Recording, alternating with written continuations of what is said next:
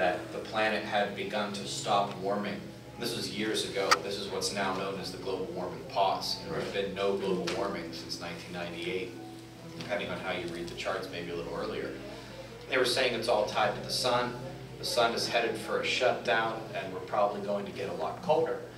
But their conclusions kept getting rejected, and they're basically told, do what we say, kind of thing. And these folks, I mean, I have... Who's providing that funding on IPCC?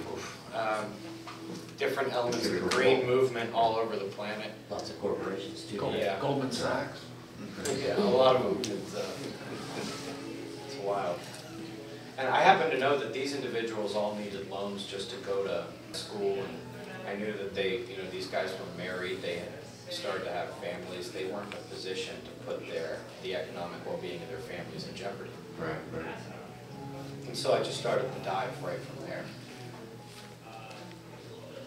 Other than that, you know, I was interested in earthquakes, I was interested in the weather, I was interested in the sun. And you realize really quickly that people have never looked at all these things day to day together. Scientists don't watch earthquakes. People who study the weather don't study the sun. And I know this because I'm not smarter than any of the people that do this. I'm just a regular guy like all of you. But we're not necessarily. Its proper name is a grand minimum. Okay. Grand minimum period of activity.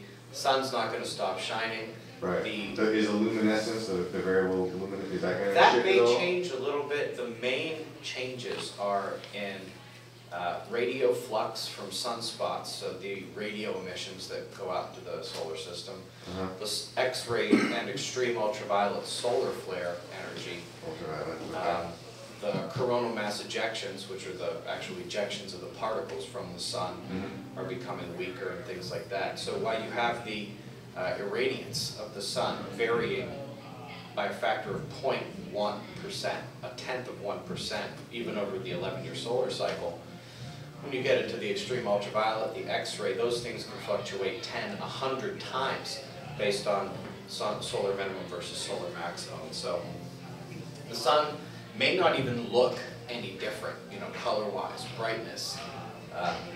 Maybe if you're really, really astute, you might be able to pick it up. But how's it going? Good. Maybe we can expand out a few more. Yeah.